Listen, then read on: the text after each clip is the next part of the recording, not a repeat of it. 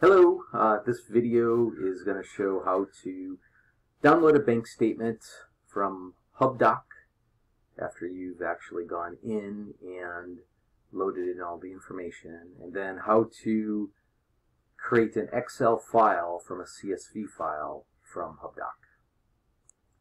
So I've gone into a client's Hubdoc account and I've gone into the all documents and then the bills and statements, and that's where it's actually downloaded from Hubdoc.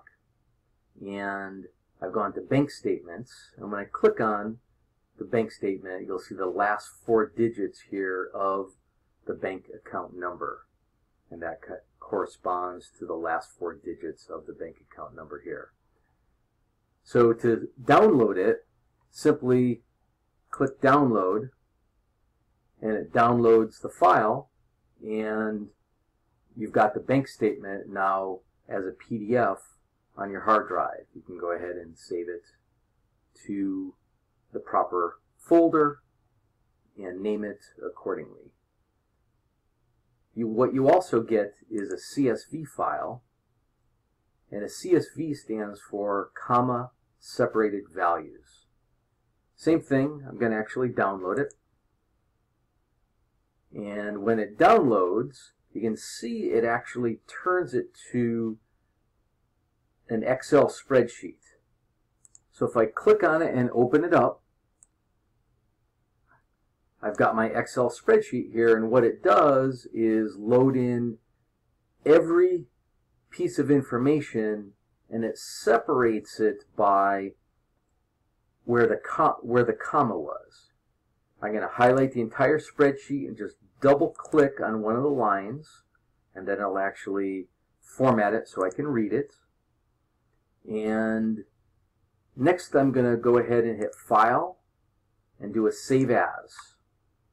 And the Save As, when you look at it, if I just hit Save As, it's saving it as a CSV file.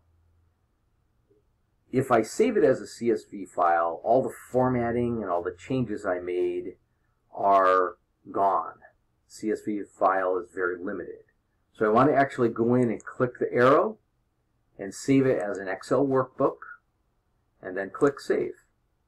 So now it's saved as an Excel workbook. So now I have 2 files in there. One is an Excel SX file, and then the other one is the CSV file. And now I've got my bank statement downloaded into Excel, and I can actually go ahead and run some calculations on it and move things around, and it helps me do my reconciliation. For additional information on Hubdoc, QuickBooks, accounting, or taxes, please contact us via our website or phone number. Thanks. Have a great day.